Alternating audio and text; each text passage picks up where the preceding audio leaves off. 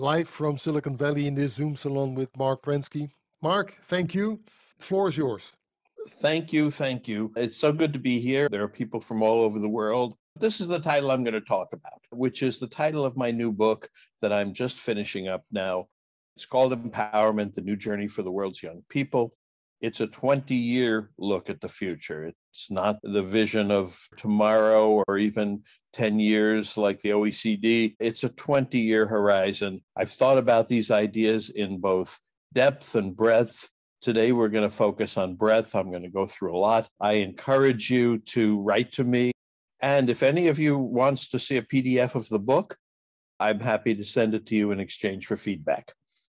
This is part of what I call the 2 Billion Kids Project. That's roughly the number of young people in the world. I'm trying to figure out ways that we can help all of them. What I'm going to talk about is reframing, which is seeing things in a new way.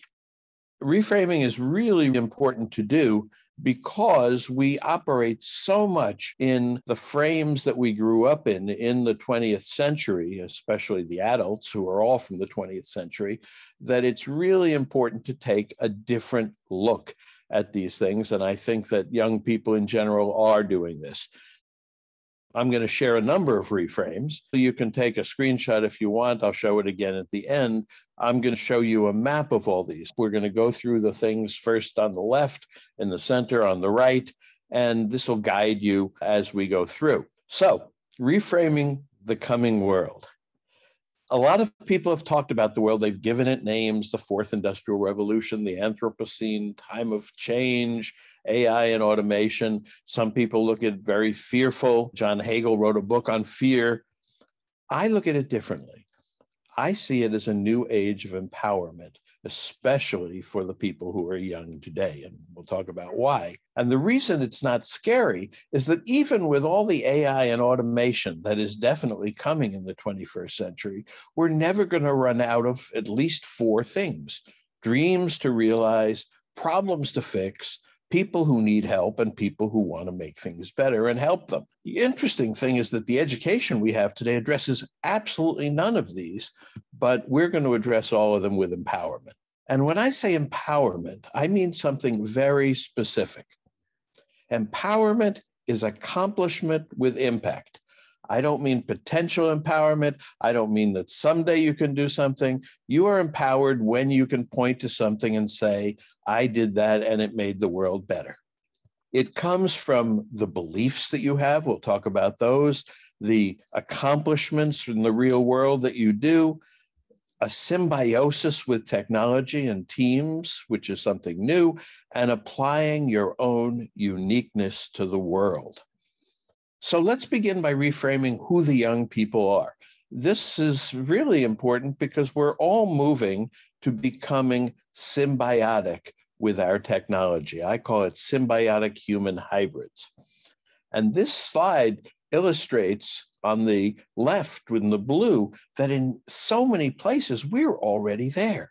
In the 20th century, you would hardly do any of the things in that column without technology. I do all my reading on my iPhone. I have all the books that I've read in the last 10 years on there with my notes. Nonfiction writing gets done with AI, especially in sports. Nobody would access information or do research or even calculate something or translate something without the help of technology. And we are collaborating here. This is the great example. And even agility and grit, which people vaunt as important things for people to have, machines do it better. So we need to not have them replace us, but become symbiotic with them. Symbiosis means that it benefits us, we benefit it, obviously, by making it better, and the two of us together are better than each of the parts individually. Now, the middle column is very interesting because those are things that are absolutely on their way to symbiosis. I thought debating was a human thing until I saw IBM Project Debater, where Watson Computer debates a human debater doing all the work, doing the research, writing the opening statement, writing the rebuttals on the fly, and then the conclusion. And then they have a real debate. The computer almost wins, and it will win in the future. All of the things from critical thinking to project management to systems thinking to connecting ideas, which we always needed teachers to do. Now we have talk to books, which will connect 100,000 books in less than a second. Art, music, those are all done these days with technology in more and more instances. And even speaking and conversation and relating with robots that talk to people, especially accomplishing. And if you look at the final column, the column in yellow, those are things that many people think are essentially human and will be human forever. But I wonder if that's so totally true. I think they're already becoming symbiotic. Loving, for example, is something now that we can do at a much greater distance than we ever could. We used to write letters, but now we can have long distance relationships and loving relationships with people we rarely or never even see in person. So I think it's all moving to hybrids, and I look forward to this because I think it makes us better humans being symbiotic. Now, where are the young people going to live, these symbiotic young people? Well, in the past, we only had two places to live. We had Earth, of course, where we live, and we had our imaginations. And the people who lived only in their imagination were sort of considered a little strange or artistic or whatever. But now we have a new world called the cloud.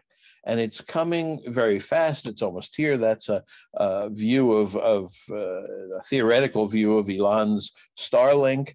And what's interesting is that the cloud is a new way to instantiate your imagination. And in many cases, it's easier. In many cases, it's less expensive. Not in all, but building a pyramid on Earth is really a lot of work. Building a pyramid in the cloud, in Second Life or in Roblox, is very easy.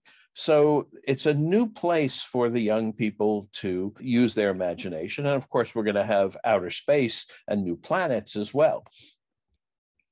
Beliefs are really important. Beliefs are at the root of everything we do or don't do.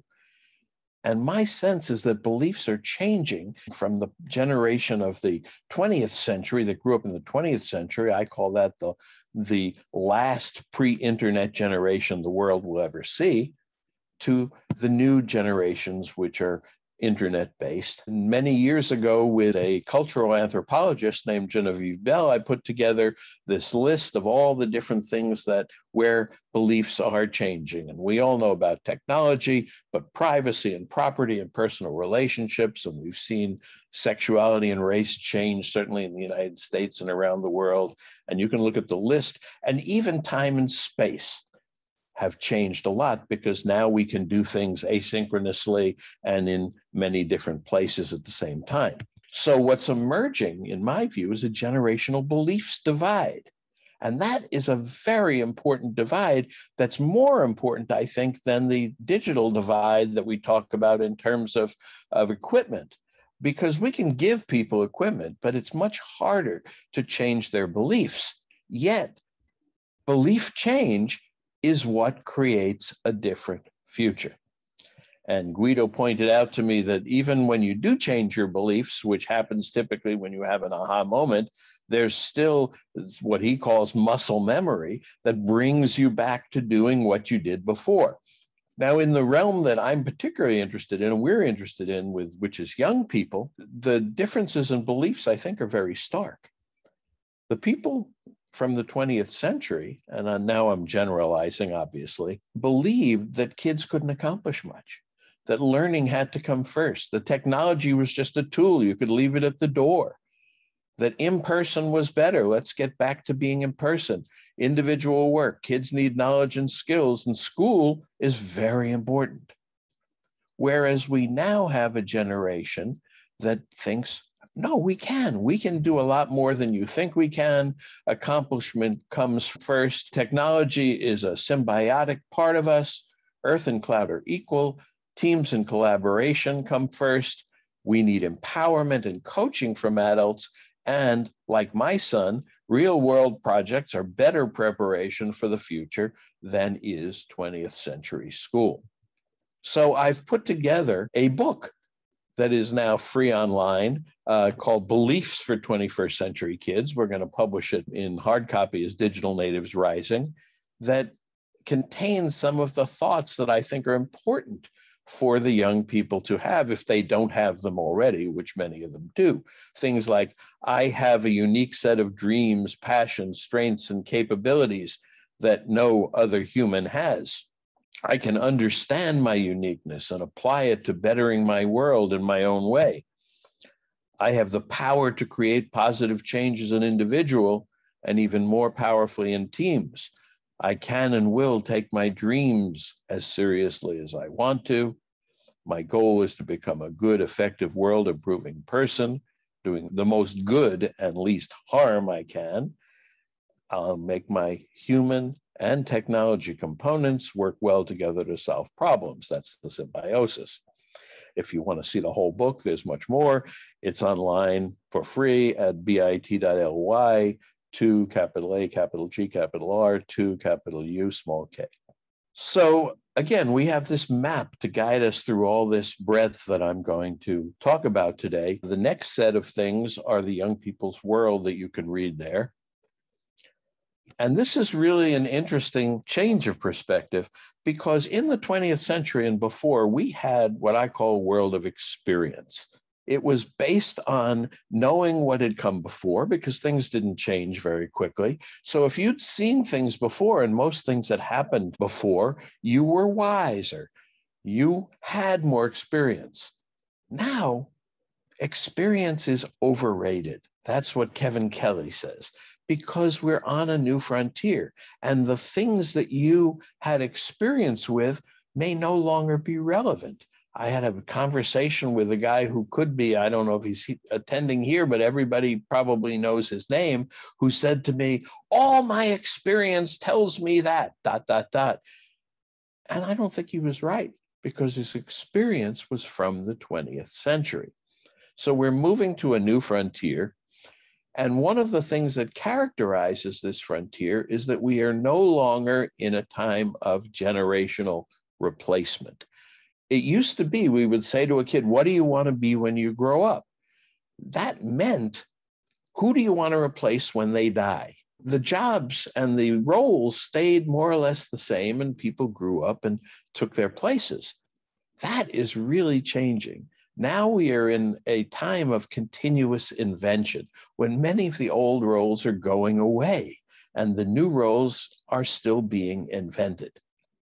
Now, in that old world, we came to the conclusion that academic school was really, really important, which it was in the 20th century. Almost all of us here went through it. It was useful.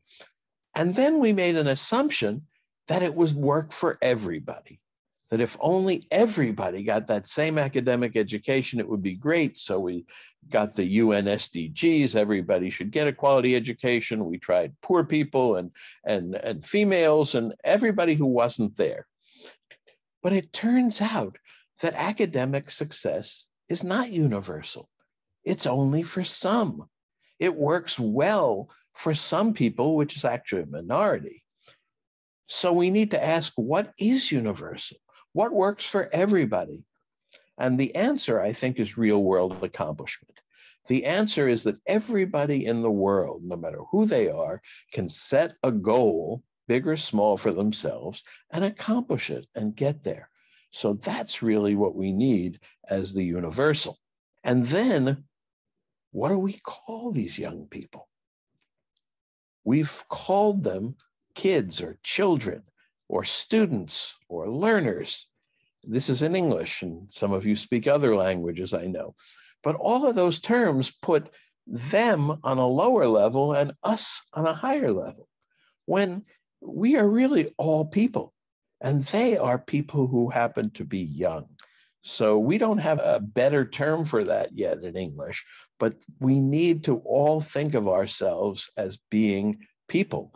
And the worst of it is when this is an old slide I found that I've been talking about for years, we don't think of them as people. We think of them as our pets. We say, sit and go here and do this and be obedient, follow me, and especially perform the tricks I taught you, which is what we do at school with testing. Okay, back to the map. There are two particular things that I think we need a reframing of because they're very important. The first one is learning. I think academic education's biggest problem is that it has learning as its goal instead of accomplishing. That is universal. That's what we do in academic education. We talk about learning. How much of it did we do? How can we measure it? Did it go away over the summer? But in truth, we learn, at least not the learning we do just when we look around, but we learn formally in order to accomplish useful things. So we need to reframe learning, I think, very importantly, from an end in itself, which is the academic view of learning, to a means of accomplishing. And if you focus on it as a means instead of a product, we get better results. So the old frame is learning is the product. That's the product of schools and colleges. We're in the learning business. No. In my view, in the reframe, it's a byproduct. The product is accomplishment. Second thing is skills. We've had trouble characterizing skills. What's basic, what's hard, what's soft. Recently, we've heard about what's 21st century skills. My way of reframing this is there are task-specific skills, and there are what I call the diamond skills, which are really the transferable lifetime capabilities. And this is a big list, and if you want to, you can take a screenshot of this list. I've put them into effective thinking, effective action, effective relationships, and effective accomplishment. I'm not going to go into it, but the interesting part about this is that nobody has them all. They're all lifetime skills. And people have different combinations of these, and that's what makes us unique. That's why teams are important. It's because of the unique combinations of diamond skills that everybody brings to the table. So all this leads to our reframing the whole process of growing up. I call it growing up empowered. I want to talk about reframing a new 21st century journey of growing up. And the overall new frame for this, it's from being directed, which is really what we did to our young people for so long. We directed them as kids, we directed them as students, to becoming empowered. And this is the visual. Somebody asked me recently, what's a visual, one visual for what you're talking about? It's this. In the 20th century, we worked really hard to put things into people, the past, our beliefs, our cultures, all these things. Now, I think what we want to do to help ourselves is take these individual humans who are born with so many possibilities and help them bring out the possibilities that are inside them. We have a crisis of imagination because we've stifled it for so long. So here's a frame for growing up. I call it far more empowering. The frame is to find the new beliefs, unique value, new connections, and new 21st century powers of each person. And that starts when you're young, but keeps going all your life. But you're doing that so that you can apply them to projects with positive impact and to meaningful work that will create and add value to humanity. And the reason you're doing that, the motivation for doing that, is to realize your positive dreams, to realize your dreams for yourself, for your family, for the world. That's something that we haven't been able to do with young people for a long time, but now, because of the new empowerment that we have, we can. We can start with you, with your dreams, the problems you care about, and try to realize those dreams and fix those problems. We have a process, which is real world projects and accomplishments, and lots of enablers, people, teams, beliefs, self-understanding, skills, and symbiosis that help that process or support that process and enable it. So what are the stages of growing up? Well, the first one is parenting and being parented. We all start out with parents or substitute parents if we're not in the same situation. And the overall frame for parenting, I think, has been ownership. And I've heard so many people say, don't tell me how to raise my kid, which is essentially saying, I own that kid. And legally, in some ways, they may. But what we really need to move to reframe to, is that you are the curator of that young person. It is your job to bring out what's in them, as we saw in that diagram. We need to reframe what people call the basics, because I hear all the time, yes, but kids have to know the basics, don't they? And in the past, those basics were reading and writing and arithmetic. We call them the 3 R's in English. And they were super important in the 20th century and still to some extent today. But moving forward 20 years, they're not going to be as important. New things are going to take their place as the symbiosis with technology makes the reading of today less and less important as a basic. It's not going away. Nothing goes away. But now we have to focus on accomplishment. I call it the ABCD loop or accomplishment loop. Accomplish a project, better your world, think about, reflect on how to do it better, and then do it again over and over again. My good friend Esther Wojcicki has a wonderful acronym called TRIC: trust, respect, independence, collaboration, and kindness. All things that we need to both give and receive more of. And she tells wonderful stories about trusting her kids and letting them have things and giving them her phone number and letting her grandkids go off and shop on their own. And those are so important for the future of our young people that I call them a basic. Another basic is we've got to start becoming used to change, being prepared for everything to change. There's lots of teachers who sat there like my teacher in college and had all his notes in front of him that he used every single year, same jokes, same everything. Now, you can't do anything more than twice. You do it once to figure out how to do it, and the second time to do it better, and then you move on. So things change continuously, and that's really important to get used to, as people from the 20th century are not as used to as the young people of today. And the last one is an invention of mine, LEGO.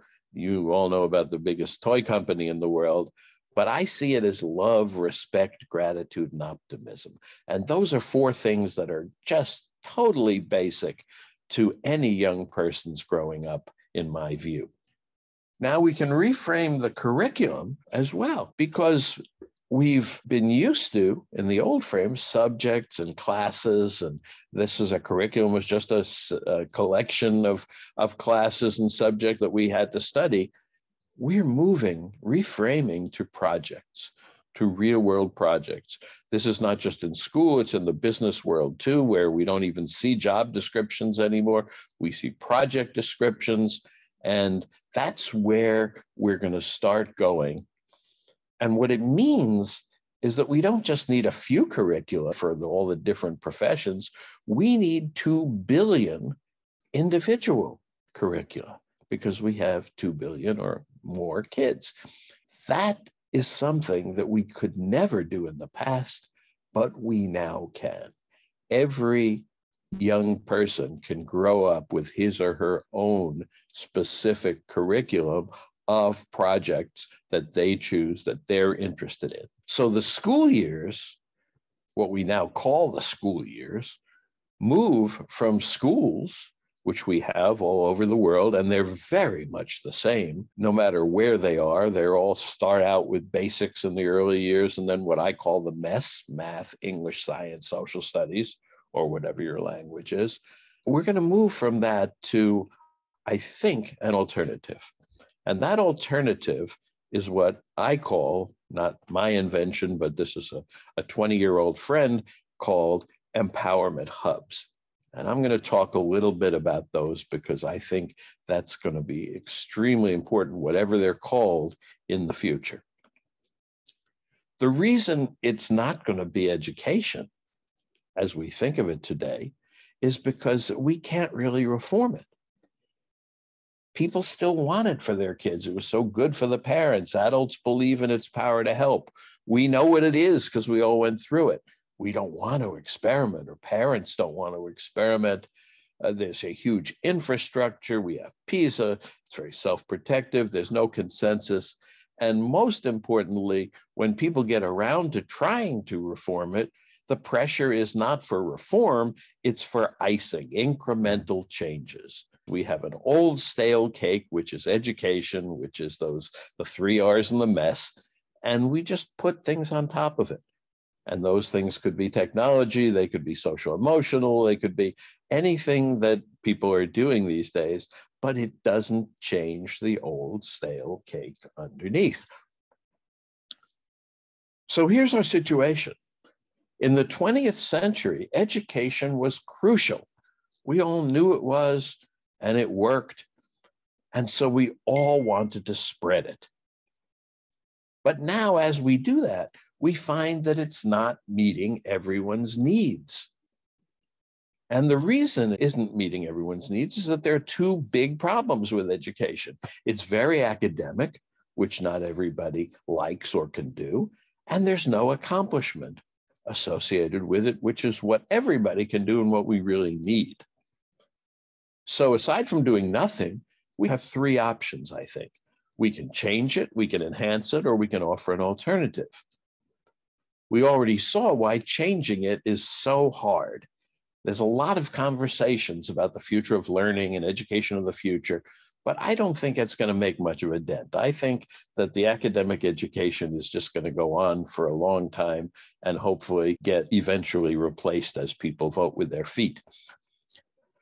Enhancing it has mostly meant adding technology, a little bit social emotional. That's okay. I like adding technology and it may help, but it doesn't solve the problems of academic learning because most of the technology goes to academic learning.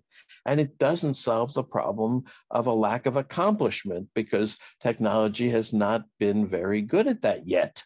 It may get there. I hope it does.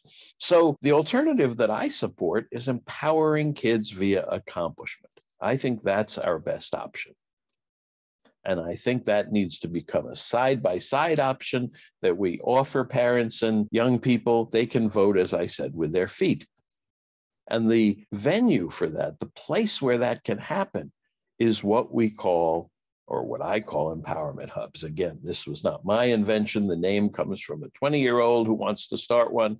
It's an alternative for accomplishing with impact. It's better because the academic schools are a 20th century vision that focus on academic learning, mostly classes, maybe a few projects there's project-based learning, PBL, but that's really just a methodology for teaching the academic curriculum.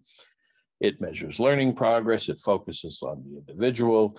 Technology is a tool. There may be mastery certification. That's another big thing these days in the academic world, but it's for later. It's not now, it's for when you grow up.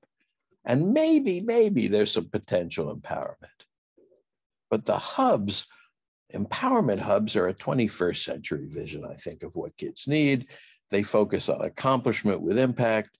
They're mostly projects that the young people choose for themselves. We measure the impact, and we'll talk about how we do that. Focus on teams, networking, collaboration, with technology as a symbiotic part of the process, continuous real-world accomplishment now during those years, not in the future, and leading to actual applied empowerment. So because this doesn't exist and it's new in the world, there are no ministries in any countries that support it. I've tried to get some countries to introduce it with no success. So with a few of my colleagues, we decided to form it ourselves. We have now formed the Global Ministry of Empowerment, Accomplishment, and Impact. That is something brand new that exists to support empowerment hubs worldwide. And if you want to start or build or join an empowerment hub, we will help you. We're not in business to earn money. We'll help you with the design and sharing and connecting and finding resources and people. Connecting people is one of the biggest things that I and we do. It works at all levels, primary, secondary, university, and also for adults. And there's multiple models: after school, inside school, alongside school, replacing schools, that are right for different groups, parents and kids. So if you're interested in learning more about empowerment and empowerment hubs, you can contact us at ministryofeai.org or at my own email that I'll give you at the end. A couple of quick things that I want to add. Assessment. Assessment's really important because so many people focus on it. Grades, what are the grades? Ranking, which is one of the worst things we do to young people. Degrees, we've thought these are really important. The reframe is, what did you do? Show me something that says, last year that was bad, or it didn't exist.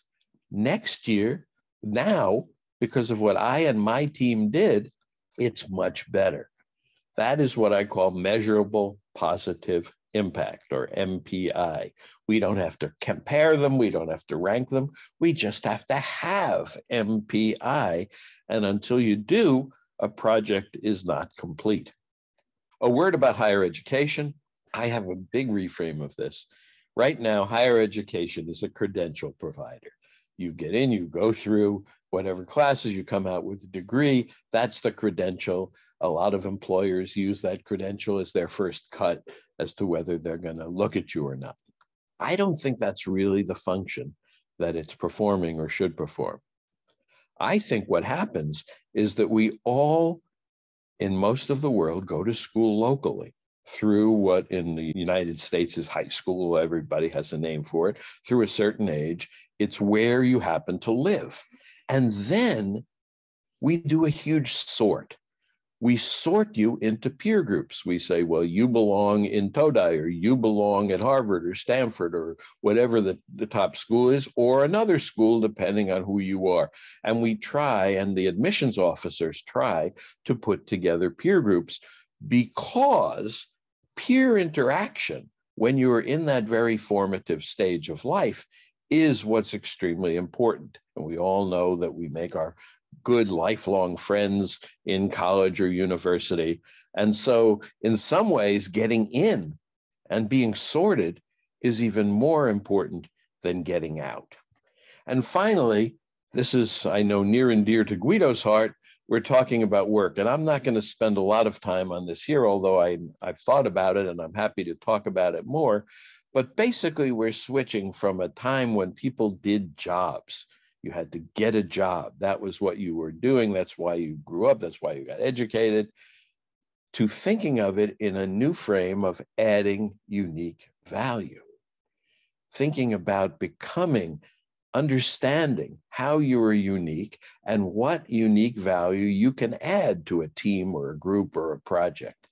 And once you think of it in that way, it becomes a lot easier to find something meaningful, because you're doing something where you know that you can uniquely add value through who you are, through your own dreams and strengths and passions. So we've come to the end, and I just want to leave you with something called the nugget, because very rarely do you ever hear, or have I ever heard in the 100 teachers that I had said, you're going to forget most things, but this is what I want you to remember for the rest of your life. And this is the nugget from this talk. It's helpful to reframe our young people's world and growing up in it. There's a model for doing this. You can take screenshots of these. I recommend that you do. There is a model now. That's the Find, Apply, Realize model. There's a map. And the frames within that map are very clear where we need to go. There's even a new taxonomy, which I don't have time to talk about. But again, take a picture for growing up in 3 phases: the starting, what I call the starting phase, the expanding phase, and the realizing phase, realizing hopefully your dreams. And finally, we have something better to move to. So we're not just saying things need to change, we're saying we need to move in a particular direction. So given all that, let's go do it. This is my email. I look forward to hearing from as many of you as possible. Thank you very much for listening. Thank you, Mark. That was an amazing story.